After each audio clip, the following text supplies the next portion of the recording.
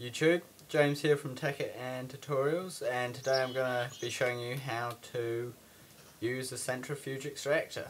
Okay, so centrifuge extractors are made by getting electrolyzed water cells, placing them around an extractor with an advanced machine block in the bottom. Okay, so first of all what you want to do is place down your centrifuge extractor.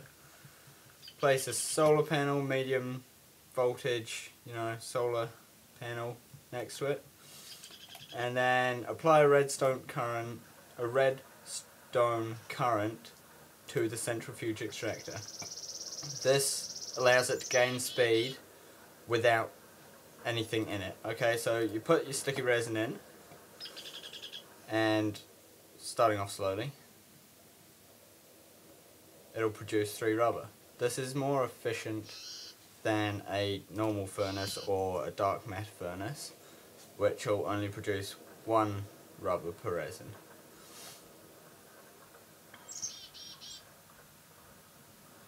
As you can see, it's gaining speed, which is,